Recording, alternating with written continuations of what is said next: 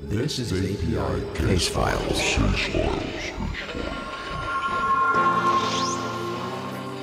Hear this message. Tune this channel. Like E.T. said, phone home.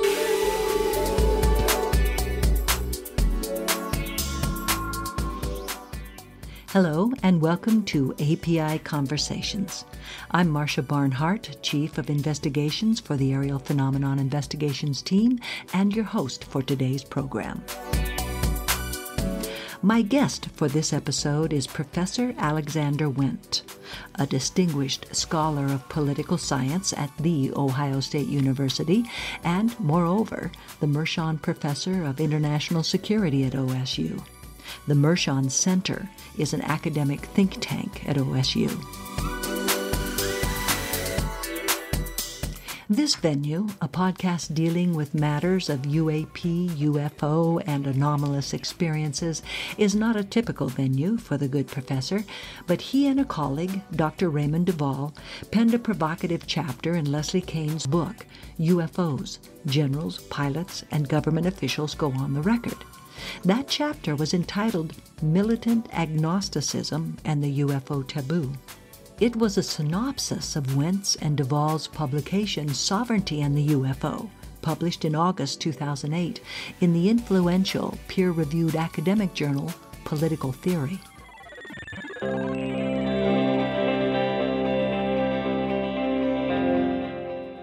Wendt and Duvall put forth the argument that the root of UFO ignorance is political rather than scientific.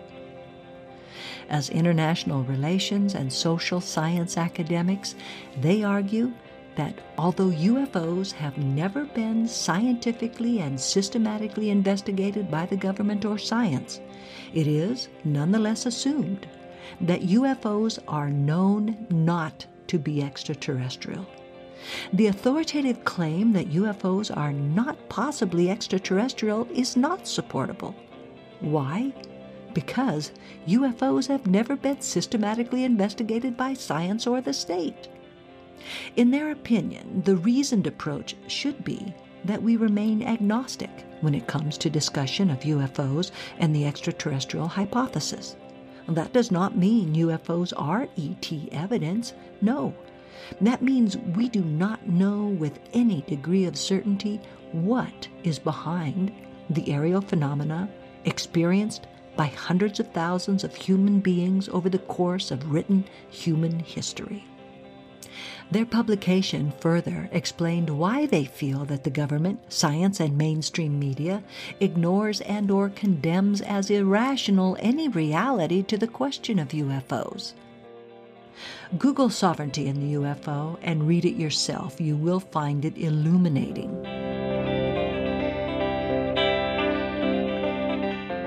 My conversation with Dr. Wendt not only covered the UFO taboo, but we discuss his latest book, Quantum Mind and Social Science, and delve into his ideas and reasonings on a variety of topics that I feel will interest you.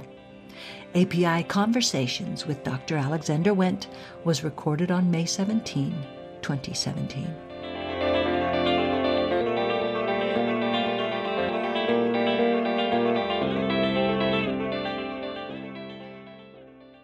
You're a political scientist, you're an author, a scholar, and an academic, and a professor currently teaching at The Ohio State University. And in 1999, you wrote and published a work that many in the field of international relations feel is the best work done in the last 2 decades, Social Theory of International Politics. And you also just published a fascinating book that I'm currently reading, Quantum Mind and Social Science, which puts forth essentially the ideas of quantum consciousness and panpsychism, which is right down my alley, essentially that consciousness is at the root of everything. And that is kind of what put you on my radar, that and Leslie Kean's book, UFOs, Generals, Pilots, and Government Officials Go on the Record, which I devoured. In found was just a seminal work and very important. So before we talk about the thing you did for Leslie Kean's book and your piece that you wrote with Professor Duvall on sovereignty and the UFO, I would like to get some idea of how you came to be who you are from your early life, how you came to be a social scientist or international relations scholar. Tell me about how you got here from there. Well, I've always been interested in international politics since I was an early teen. And I went to college. I majored in philosophy for a while, but I discovered I wasn't a very good philosopher, and so I switched to political science, kind of by happenstance, but I was just interested in politics. And then I got to it was time to decide what to do after college, and, well, the natural thing to do is go to grad school, because with a BA in political science, you really can't do anything anyway. And my dad was a professor, and so I had a model to, do the whole academic thing. But I actually did not start out in grad school in international politics. I was doing other things, and it was only in my end of my second year that I discovered, so to speak, international politics, and then everything kind of clicked, and everything else went fine after that. And I finished my PhD in '89, and I've had a really nice career since then. So. Mm-hmm. Okay, well, let's segue into how you came to write that chapter for Leslie Kean's book. That was published in 2011, and you'd already written an article at Sovereignty and the UFO with Raymond Duvall in 2008. So how did you and Leslie Kean come together for that chapter in her book? Well, it was actually after Duvall and he was my advisor in grad school, after he and I wrote our article, we were sort of just brainstorming people to send copies to, and I had been aware of Leslie's work on the UFO problem before, and so I just sent her a copy out of the blue, and she read it and was very excited, and she invited us to contribute a sort of abridged and more ordinary language version of the paper for her volume. And so and the timing was good, and the result is a much more readable version of the paper that appeared originally on the academic side. Mm-hmm. Yeah, she speaks of that chapter often from things I've read about her.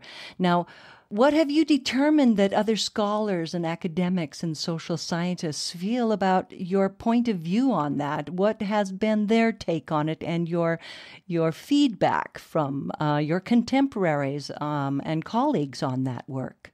I would say deafening silence, which is funny because the thesis of the paper is that there's a taboo on the topic. And so the silence since the paper was published proves the thesis, in a sense, of the article. But no, I think the article is actually, the journal it was published in, it's called Political Theory. I believe the article is the most downloaded article ever in that journal's history, but it's hardly ever been cited by academics. And I think it's just striking that something that is quite controversial when you actually read it I have never seen a published response to the article by any academic anywhere. So it's been completely ignored, at least for its UFO aspect. Some people have picked up on some of the political theory stuff in there that doesn't have anything to do with UFOs. But so no, it's deafening silence, which is what we predicted. And but it's too bad. It is too bad, I think. Man, talk about proving a point, huh? Yeah, no, it is. It's sort of, but it's gotten a lot of attention from the lay public, just not the academics. The so-called experts are the ones who've ignored it, right? So yeah.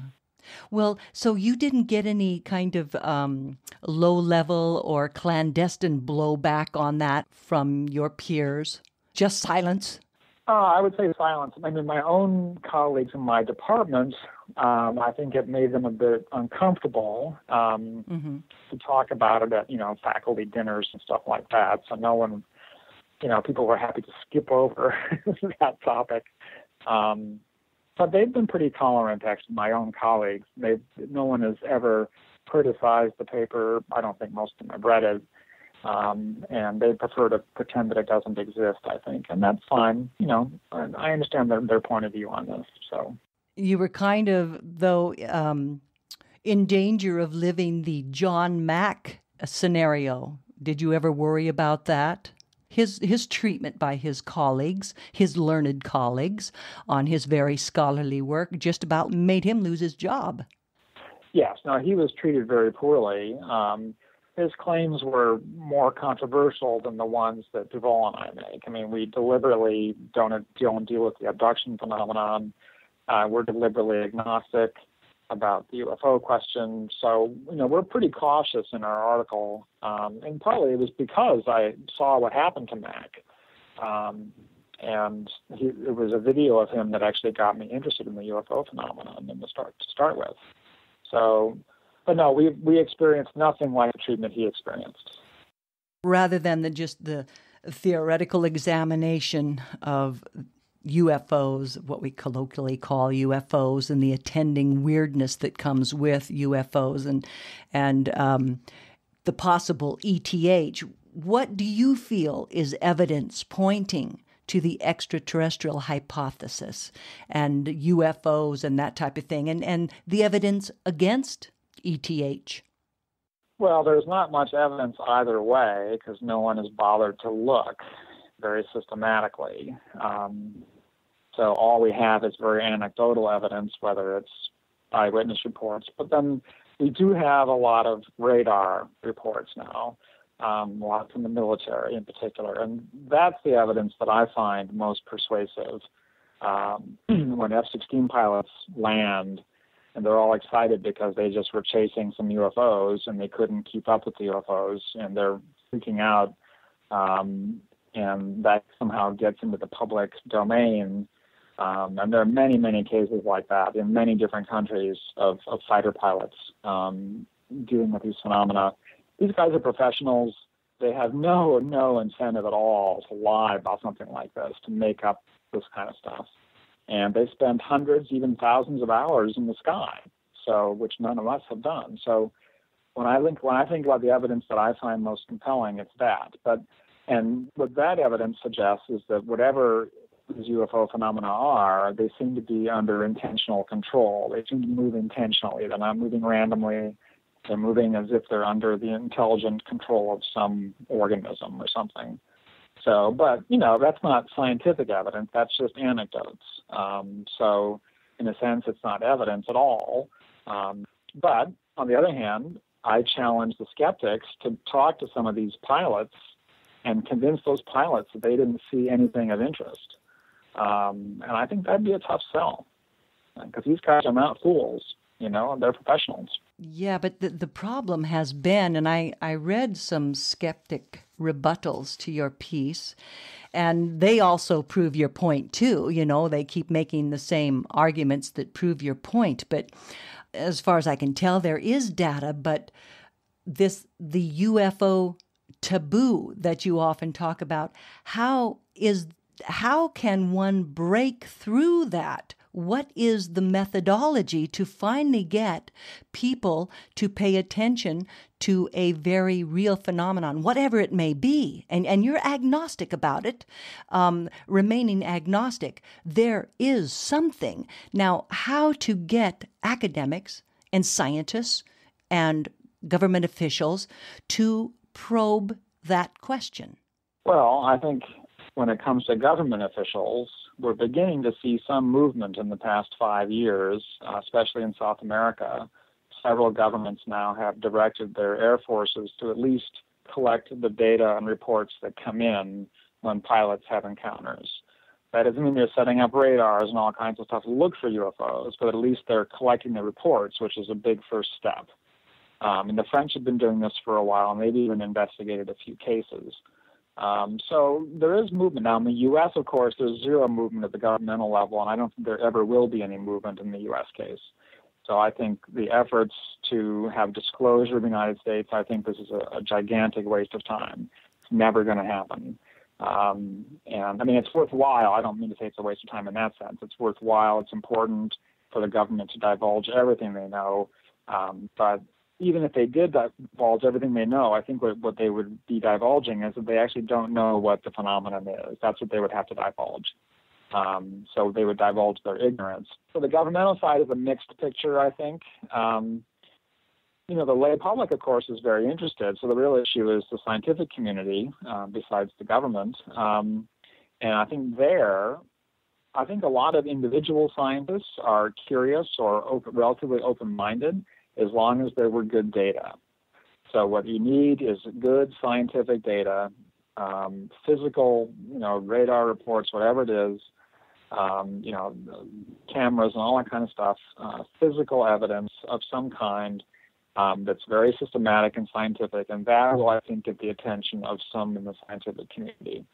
And that's what this nonprofit that I set up. Yeah, your UFO data team. Yeah. Talk about that a little bit more. How the crowdfunding for this automated UFO surveillance network system that you and a host of other scientists and Leslie Kane are involved in. How is that coming, and how do you plan to deploy that, and what's your ideas moving forward on that? Well, it's moved very slowly.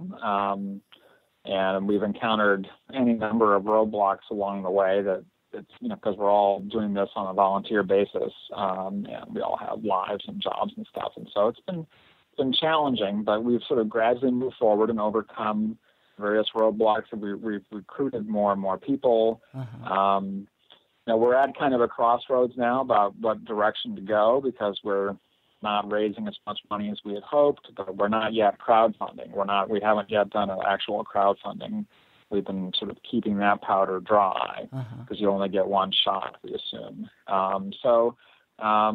But the concept is a good one, and we've had some interest from some foundations that are sort of non-mainstream science foundations that might have money for us. So we'll see. But, it's a slow process. And especially getting a bunch of volunteers all over the world to kind of work together and on the same time schedule turns out to be actually quite difficult. So, but we're going to keep chipping away, and eventually something will happen, I think. Mm-hmm. It's kind of an ad hoc thing at this point. So the idea is to deploy detection devices pointed towards the sky in essentially areas that are typically in the past known to have had anomalous activity. And places in the States, there's multiple places in the States. I think Utah Valley is one place. So the idea is to get a group of skyward-looking cameras with special optics and special detection equipment. And then when that gets triggered, that data is going to be automatically downloaded to a server, and maybe alerts sent out that something has triggered that. And then somebody would hit that server and take a look at the video and the data and then try to collate information off that. Is that the idea? Yes, that's all exactly the idea. The only slight change I would make is that we haven't decided yet where to deploy. Some of us have thought the best way to go is to go with so-called hotspots. Uh-huh. Others on the team think that it makes more sense to just go with what's convenient and nearby a team member or whatever. So, step one is, of course, just building one of these things. And if we can get one built, it'll be easier, I think, to get a lot built. The idea is to build one and have that be the star of the video for the crowdfunding. Uh-huh. But getting the one built without crowdfunding that's the hard part. So, but we're finding workarounds, and we're keeping at it. So, well, there's several other people I've been hearing that is doing essentially the same thing. I don't know if you're connected, but there is some guy, I can't remember his name now, but he has made many realistic UFO models and alien characters for the movies. And he's got this van, apparently, that is chock full. It's Trumbull. Trumbull, yes. Trumbull. Yes. Yes. We're aware of his efforts. Yes, very much so. So and then there's this other guy I remember hearing. He put his own money together and was deploying a low Earth orbit little mini satellite. There's a name for those. I forget what they are. Oh, yeah. And he's going to throw that out, and it'll it'll stay up for a certain period of time and collect information. And that really is, like this gigantic net that he's going to try to catch something with. But there is, here's the sad thing, that it's taking all these individuals with this big interest in trying to examine this question in a scientific manner, doing the work that you would think most large university scientists interested in plasma and alternate energy and space travel and all this type of thing. It's just mind-boggling that there is paralysis in that. It just strains credulity. I was thinking, we were talking about how, and you had mentioned in Sovereignty and the UFO, that the problem is with governmental agencies, the government authority, and with the academic community and with mainstream media. This triad is essentially just keeping things from being done for whatever reason. And so that is true. There are these roadblocks that have been thrown up by human entities. But that made me think of, having done many interviews and UFO investigations, I'm often struck with a very common phenomenon that occurs where people see something and it ain't from here. And it is something that they forget to talk about. They forget to tell someone about until sometimes months later, sometimes years later. And I mean, it is something that just completely unwraps your mind, and they don't even think to go home and tell the wife that. So I'm thinking, whatever this phenomenon is, could also have some aspect of its being that seems to anesthetize this portion of us that would normally be exceedingly interested in examining this strange thing that just occurred. Have you thought about that or run into that much? It's not just the human agency, but perhaps something unexplicable that is partially driving this paralysis that we seem to run into. Well, that's interesting. I haven't thought about that, so my reaction is kind of off the cuff. I guess what I would distinguish between the experience of experiencers who've had actual encounters and had memory loss or, the missing time phenomenon, and but often, the memories are recovered much later. Those are people who had direct, if there's any kind of sort of memory suppression or something like that going on from the phenomenon, then those are the people that will be the sort of targets of that. Now, that's one thing. But the rest of the world, which has not had these encounters and is sort of keeping a lid on the UFO phenomenon, the establishment, basically, I would say the establishment has its own reasons for just refusing to open the question, which are perfectly human reasons. And I don't personally think there's any alien component to that. But the experiencers, I remain agnostic. I have no idea what they encountered, and I'm not going to try to pretend that I know. Well, the anecdotal evidence has piled up, and I have had exactly that experience, so I can, from firsthand knowledge, report that is a strange phenomenon that occurs. And I remember talking just recently with Frances Barwood, she was the councilwoman in Phoenix who raised the question after the Phoenix Lights phenomenon occurred, when all these people, and she talked to 700 people herself, and those 700 people had been around 2 or 3 people, if not a crowd of people. And it was just a shocking thing that many of them had either forgotten about it or did not feel like telling someone about it, or just didn't even think to mention it. Hundreds of them didn't think to mention it until an article had come out about it, and they said, yes, wow, that's right. Remember we saw this huge black triangle the size of a football field fly over us? How did we forget to tell somebody about that. And they weren't just, it wasn't a case of just making this up, oh, I want to just pile on this article. I don't think it was a case of that. A skeptic could say that, but it could just as easily be not that.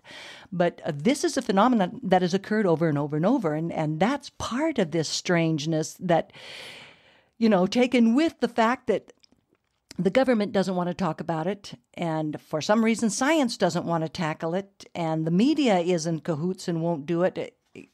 You're right. I don't know that it's ever going to. No, it is going to come out. It is. Somehow something's going to bust it out. Yeah, it'll come out eventually. But I think that the fact that people who've had these experiences often don't remember or didn't tell anybody, that could be because the phenomenon or the experience is so unexpected or so out of the ordinary that the mind just kind of reacts by shutting down and not even seeing it, literally not seeing the phenomenon, and then maybe is only recovered later. So that might have nothing to do with the phenomenon itself, except that it's so strange that the human mind sometimes can't come to grips with it right away. So I don't know if I would push necessarily an ET explanation for that kind of memory effect. But certainly that's a separate thing from what the government and the media are doing, which is, completely about that's about just maintaining common sense, what they think is common sense. Yeah, I suppose you could biologically say or physiologically say that when somebody sees something so incredible, it almost, blows out the amygdala and a little message doesn't get laid down there as a memory or something. I mean, it could be any number of things, but there does seem to be a there. I'm agnostic too. I have no idea what it is, but something has been going on for a long time, and it seems to coalesce into certain areas. Now, let's just say, just for sake of chitty chat, since you are an international relations guy and you're essentially a social scientist, right? Mm-hmm. Okay. Now, in November 2014, American University hosted, you know about this, a 3-hour symposium around Leslie Kean's book. And the host of that symposium was an international relations professor, Patrick Jackson, at American University. Mm-hmm. You probably know him. Yes. And, of course, he mentioned yours and Duvall's article, and I thought what he said was very interesting, and I want to ask you. He says, what are international relations about if not an encounter with the other in some way? In this case, it would be the alien. So have you ever even entertained the possibility as how you, as an international relations academic, could interact with an alien species? Is there any model that would allow you to be conversant with and discuss international relations and get into the mind of an alien? It's an impossible thing, isn't it? Yeah, I think that would be very hard. I've talked with some people about this question on occasion informally, and, the one model that people often sort of trot out is, well, it'd be kind of like when Columbus came to the New World, right? And Columbus had guns and horses, and so he was technologically more advanced than the Native Americans. And so we humans are in the position of the Native Americans, and the aliens are like Columbus. And I think the analogy doesn't work because the difference, if there are aliens in the sky, the difference between us and them is way, way bigger than between Columbus and the Native Americans. I think it's more like when human beings go into the jungle of Africa and discover apes living there, gorillas. Gorillas were only discovered like around 1900 or something like that. Uh-huh. So, and we're the gorillas. So, can a gorilla imagine what it's like to live in a human society? I don't think so. So I think it's extremely difficult to imagine, certainly from an international relations perspective, if there were an alien presence revealed, international politics would be irrelevant, I think. It would now be aliens versus, or not versus, maybe they'd be friendly, who knows. But, I don't think there's much, if it is more like gorillas and humans, then, or even worse, then there's not going to be much in the way of international politics there. Well, you don't delve much into the UFO field because that's not really your bailiwick, but when you read many accounts of and talk to people who have had first-hand encounters, these beings are anthropomorphic. Yeah. And if one takes that what they are saying, and for the sake of argument, we will, if they take that what they're saying is factual and it actually occurred and this was a real creature that had substance and it wasn't just something of one's mind, these creatures apparently do communicate, interact, have some sort of social structure, that they seem to have certain social norms, and they interact with the human species very much in an anthropomorphic vein. And I would think that if that were the case, then perhaps very important would be people of a social scientist who would kind of gravitate to and begin an understanding and a communication and a dialogue that would then be beneficial.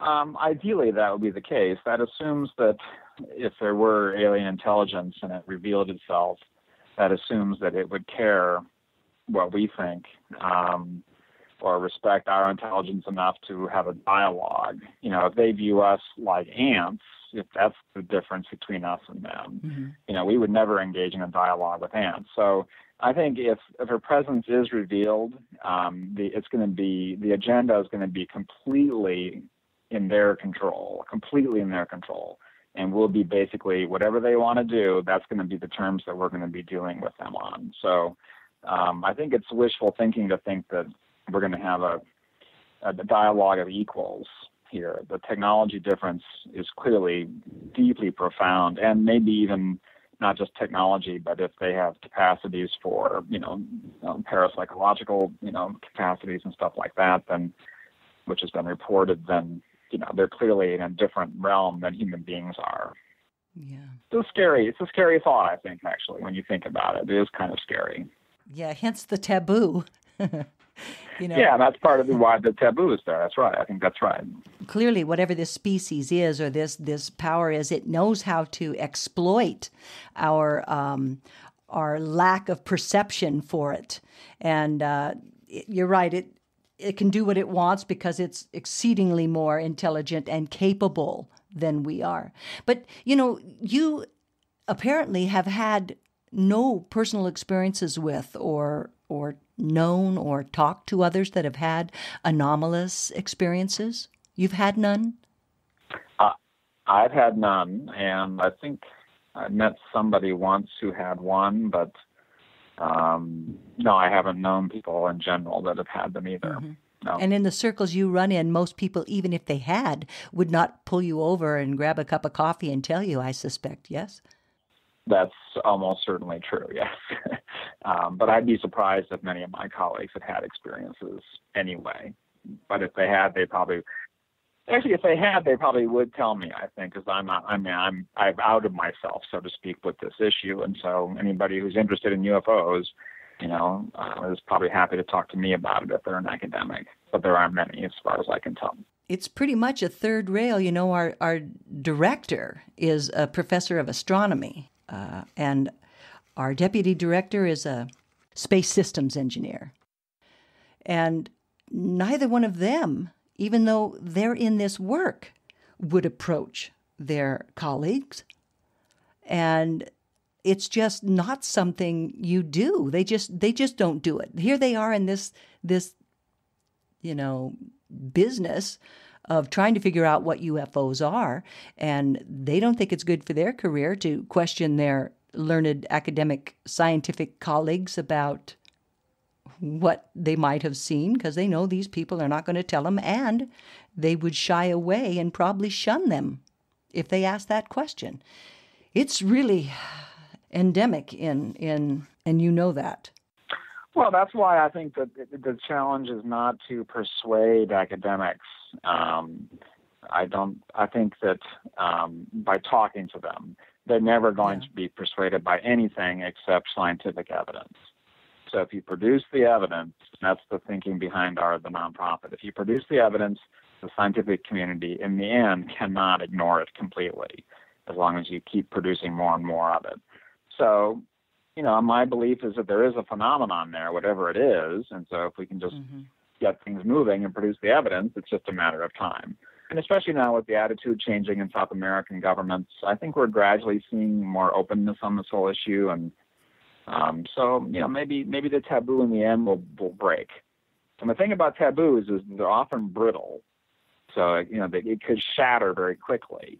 And all of a sudden there's a complete flip in public opinion at the elite level, and they say, oh, of course we should be investigating this. Oh, there's millions of dollars in research grants that we could make, investigating this and so on. Yeah. And think of the plasma technologies and everything else, and all the stuff you were saying earlier, all of a sudden becomes, obvious this is what we should do. So I could imagine a complete reversal down the road at some point if there's enough evidence that kind of produces that kind of change. Yeah. Then they'd all beat a pathway to the door, but a couple of brave souls have to pop up and do it. But actually, brave souls had. There's been a trickle of, well-known scientists that have delved into this, but it's getting no traction. And I don't know, but what after Leslie Kean published her book, there was kind of crickets, even though government officials and pilots and generals had attested to there being evidence, certainly of a sort. So it is just about an intractable position. I don't know what's going to finally be the thing that busts that wall. Well, but just note that, all the generals and astronomers and everybody in Leslie's book, they're talking about their own experiences or the experiences of their colleagues. It's all anecdotes. It's not scientific evidence that they're producing. And that evidence has never been produced on either side because, of course, the skeptics won't look for it because, of course, there's nothing to see in their view. But, on the pro side, so to speak, we haven't had the resources and money and technology to produce the evidence that's needed. So I think until that's produced, the whole issue is moot. Well, yeah, then there's that thing, what is evidence? I recall a quote of yours from a rebuttal to a skeptic, saying, well, you trying to prove, you can't prove God either. And you were saying, something like, well, God doesn't leave a radar trace right in an F-16's gun camera. Camera. Mm-hmm. So can't we say that there is some evidence to this being an actual phenomenon that is worth scientific scrutiny? Can't we say that at this point, that there is some data and some evidence? Oh, yes. I would certainly agree that there's enough anecdotal and even, physical evidence so far to justify looking more deeply. Certainly, I would agree with that. And that's what's stunning to me is that I think, in fact, that the case for looking more deeply is so blindingly obvious given the potential payoff that I just cannot understand at all why people wouldn't do that. But that's different than saying there's enough evidence to say what the phenomenon is or what its patterns are like or anything like that. I think all we have right now are hints, really, that something's happening. But much, much more systematic data would need to be collected over a large area and over a period of time to really pick out the phenomenon and begin to draw some conclusions. And so we're only 1% of the way in on the science side, basically, if that. Yeah. Drawing conclusions, we're a long ways off, but I would say that there is ample evidence, for lack of a better term, there is ample evidence right now that there is something going on. Now, I'm reading a book, UFOs and the Government, and this is where several authors are looking at Freedom of Information Act documents that they've gotten from the government, talking about the government being exceedingly interested in many of this strange reports from people, and also at the same time completely discounting them with the silliest of explanations that don't hold any water at all. Yeah. And for the most part, they were just never questioned. But I think that there is ample evidence to certainly make scientists interested in this, but they aren't. That reminded me, this whole strange thinking that is common for us humans in the novella Flatland. Did you read Flatland? Yes. Mm-hmm. Okay.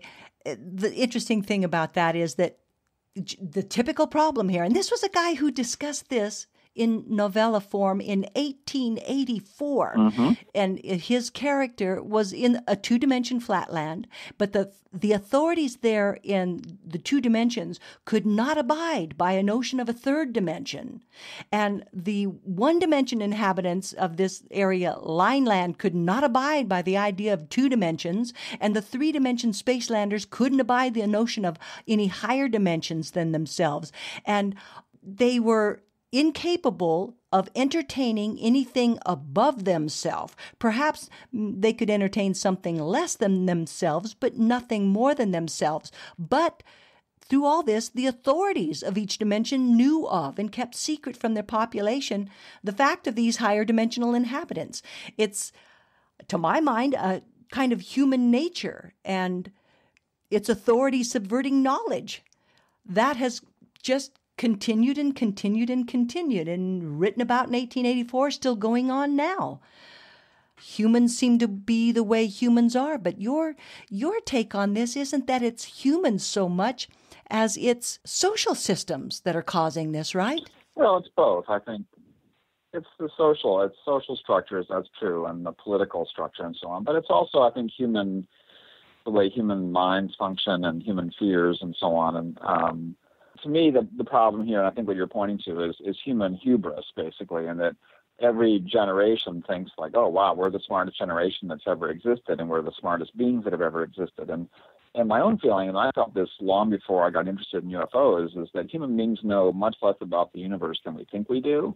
And that we're actually basically just coming out of the dark ages, really, and we've got a long way to go to figure out fundamental questions about the nature of reality and so on. So the idea that we know what's possible in terms of space, stellar flight and so on, is absurd. We have no idea what's possible and what's not possible. So right.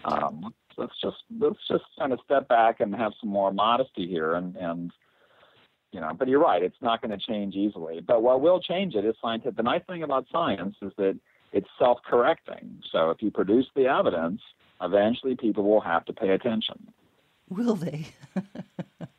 That's the hope anyway. Will they? Will they? Well, you would think so. You would hope so. It would take time. Well, yeah, that whole thing about what we don't know, as I was telling you, our deputy director, Paul Carr, he's a space systems engineer. Real smart guy. And I often remind him, that as much as we know nothing. Yes. We know nothing of all there is to know. We're just starting to wrap our little gray matter around quantum mechanics. And I'm enjoying your book very much. The quantum mind, I'm very... It's pretty out there. Not where I live. It's right in my neighborhood where I live. That's true. Yeah, it's for my crowd, it's pretty out there. Yeah. Oh yeah.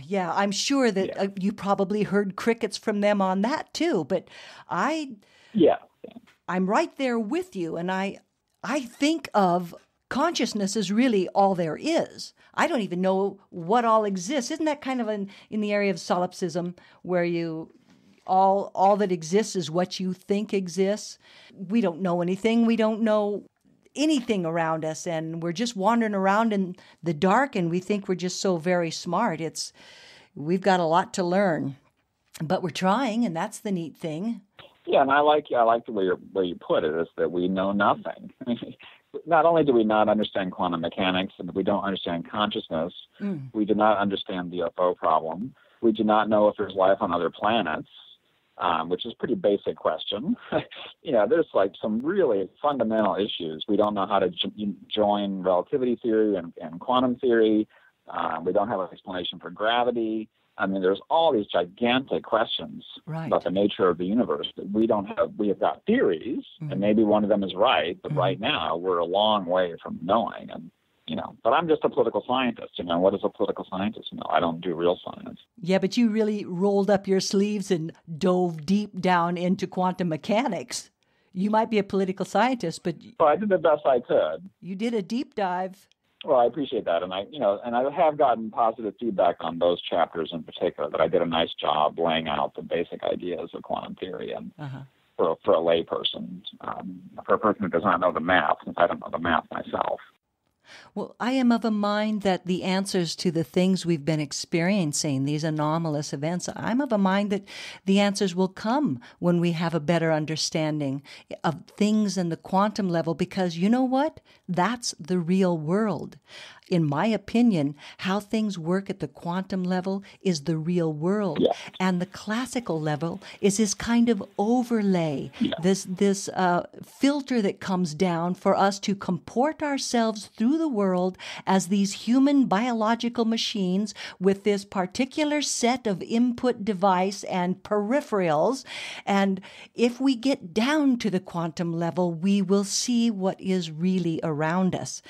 And that then is a matter of time. We are going there, and perhaps getting a better understanding of the real world in the quantum level might be what slowly opens that crack, and we can start looking at the phenomena around us and answering it at the quantum level. That's my hope. Yeah, no, I actually totally agree with you. I think the quantum level, even though in a sense it's not real in the traditional sense, that's really where reality is in a sense, or that's the ultimate reality, or however you might want to put it. And once we figure that out and put all the pieces together, that's going to produce a revolution, I think, in human consciousness, and hopefully it'll come soon enough for human beings to deal with what are becoming now planetary scale problems like climate change and so on, which are going to require significant changes in consciousnness, and how that's going to happen. I mean, that's where an area as a political scientist I worry, because the damage is already built and already cooked into the system in a sense, the future damage, and political systems respond very slowly to problems like this. So it's of course, I'll be long dead, but we'll all be long dead by the time the problem gets really bad. So I guess that's the good news. Yep, well, time will tell on that, huh? Yes. Mm-hmm. I can't make a wager either way. Well, so what do you have in your future? Are you working on a new book, or what's the future for you, Dr. Wendt? I'm just working on currently kind of responding to critics of my quantum book. I have to write several papers doing that. That's probably going to take at least another year or so. So I'm sort of doing just that for the time being. And it's incumbent upon you to defend your piece. That is part of what you are mandated to do. You can't just say, look, if you don't believe it, fine. You can't. You must defend it. Oh, I could do that. I could not defend it. I could just say, I said what I said, and that's all I'm going to do. But I think it's actually helpful to respond to the critics in these kind of more organized ways, because the book is very hard for people who have no background in this area, which I didn't when I started it, to read and to figure out what I'm saying. And so reading a critique and then reading my response and then a counter response and stuff, I think is very helpful for readers to kind of digest the ideas. So it's partly instrumental, and partly I just want to defend the argument because I think some of the critiques are really stupid and shallow. Some of them are very good, but I think some of them are surprisingly shallow, which does not surprise me. So I guess I shouldn't say surprisingly, but remarkably shallow, put it that way. So. And you wonder if they actually read what you said, because if they actually read what you said, they wouldn't be saying what they're saying. That was the same thing I found in Sovereignty and the UFO. Did you read what he said? If you did, you wouldn't be saying that. You are proving his point. Yeah, well, they may have read it, but it didn't sink in. That does happen. Yeah, well, it's a big read. Often I have to Google your terms in international relations and social science terms and stuff like that. There's a lot of jargon. So it's been kind of a slow trail, but I'm very much enjoying it, and I'm glad you wrote it, and I thank you. I enjoy it. Well, good. Well, thank you. I appreciate that. You aren't a guy who does the same thing twice, so God only knows what you're going to do next. Well, I'm taking a little breather right now, but yeah.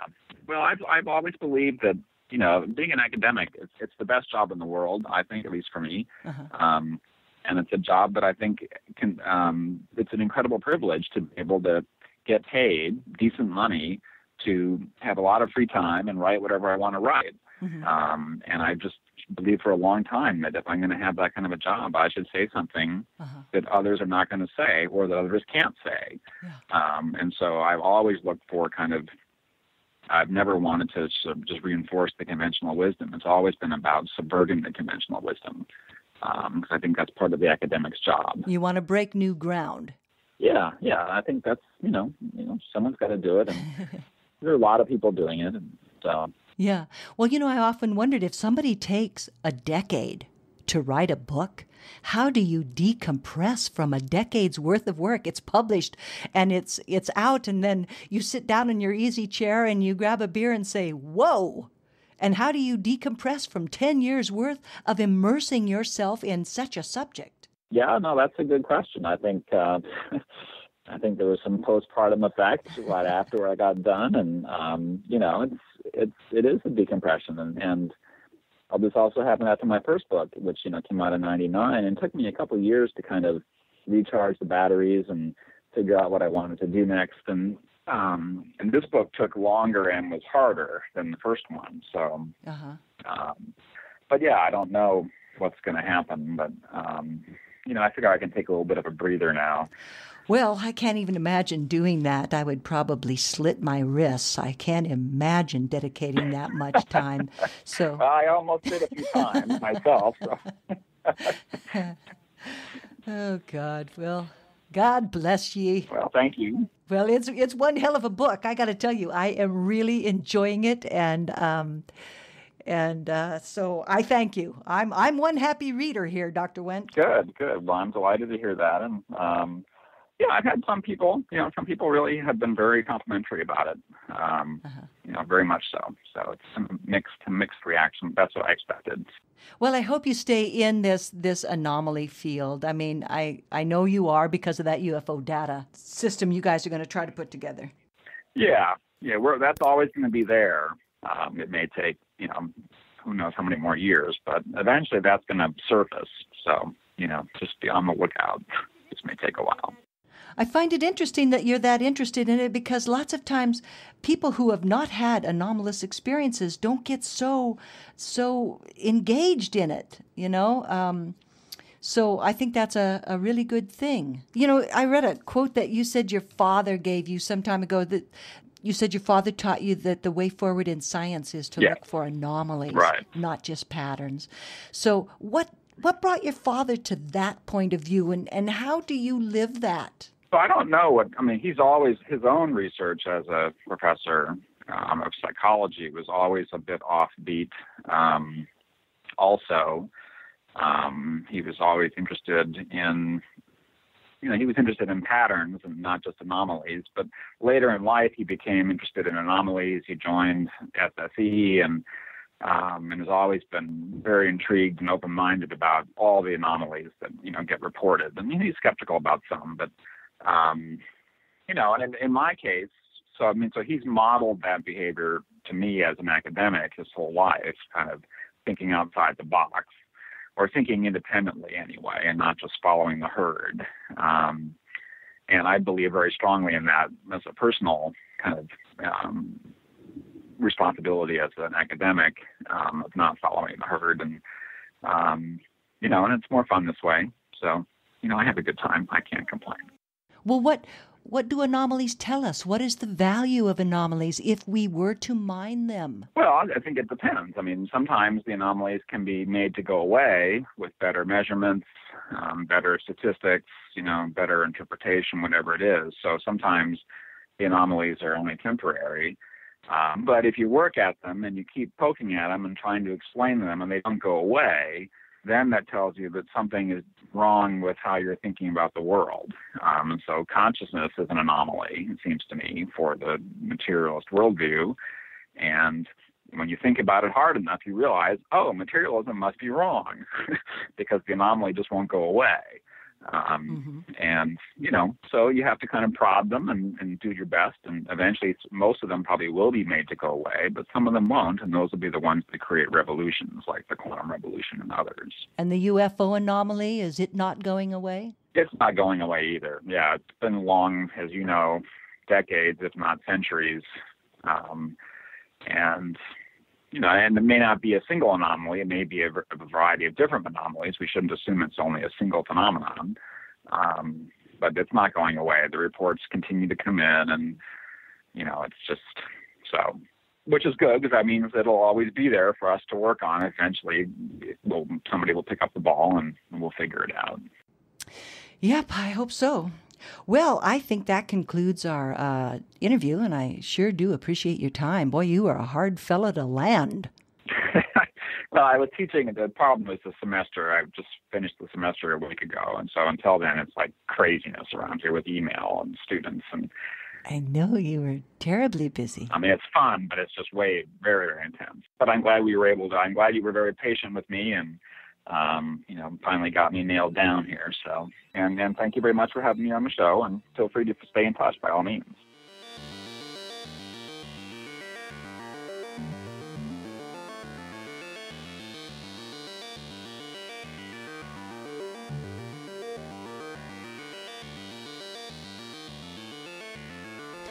Clearly, Dr. Alexander Wendt has a penchant for saying what others are not saying, or don't dare say. His paper, Sovereignty and the UFO, and his latest book, Quantum Mind and Social Science, Unifying Physical and Social Ontology, provide an avenue of new thinking. And his work with the UFO Data Project aids in the effort to help prod scientific study into UFO research. Fittingly, as Alexander Wendt's father counseled years ago, the way forward in science is to look for the anomalies, not just the patterns. There is perhaps no better known anomaly than the UFO phenomenon. Yes, there is a taboo around the subject of UFOs. There is extreme reluctance to openly look into this phenomenon. But this subject must be brought into the light of mainstream science and studied in a systematic, scientific, rigorous, methodical manner that will eventually lead to a better understanding of the world we inhabit and the secrets still openly hidden around us. As he said, the thing about taboos is they are often brittle and they can shatter very quickly. And when this taboo shatters, the vast repository of possible new technology could be staggering if this phenomenon is due to a higher intelligence, or offer an entirely new branch of science, gaining a new understanding of natural, as of yet unknown physical science processes. There is a potential paradigm-shifting gold mine out there awaiting those who have the background and resources to scientifically dig into this phenomenon. Scientific data will shatter the UFO taboo.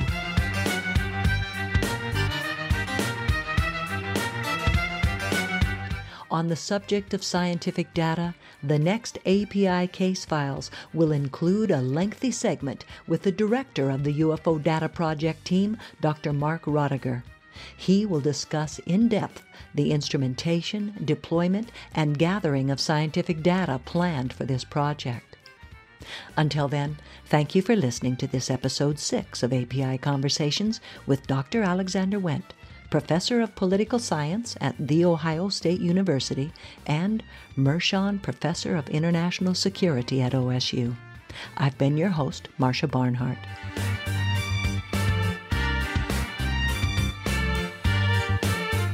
API Conversations is a spin-off of API Case Files. This podcast is a production of Aerial Phenomenon Investigations.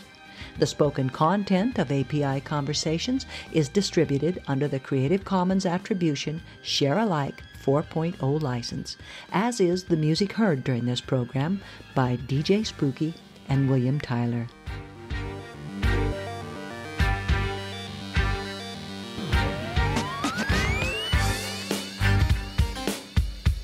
Links to information on this episode of API Conversations are included in the show notes. Be sure to check out our other API Conversations as well as API Case Files at www.apicasefiles.com.